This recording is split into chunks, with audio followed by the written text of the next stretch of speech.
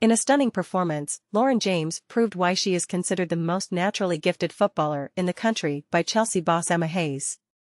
After a difficult week, James came back stronger and led Chelsea to victory against Liverpool with 3 goals and an assist. James' first goal came just 11 minutes into the game, as she outpaced Gemma Bonner and scored with a low shot. She then provided an excellent cross for Aggie Beever-Jones to head home and restore Chelsea's lead. In the second half, James added 2 more goals, showcasing her skill and finishing ability.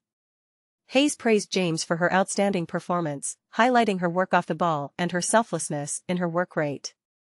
James' return to form comes at a crucial time for England, as they face the Netherlands in a vital Nations League game.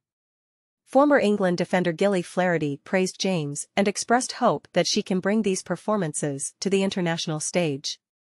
While delighted with the win, Hayes criticized the demanding schedule that Chelsea has faced, playing 3 games in 6 days. She called out the lack of support from the English Football Association compared to other European countries. Hayes emphasized the importance of player welfare and urged broadcasters and league organizers to consider the challenges faced by players. In conclusion, Lauren James' exceptional performance has solidified her status as one of the country's most gifted footballers. With her skills and determination, she has the potential to make a great impact on the international stage.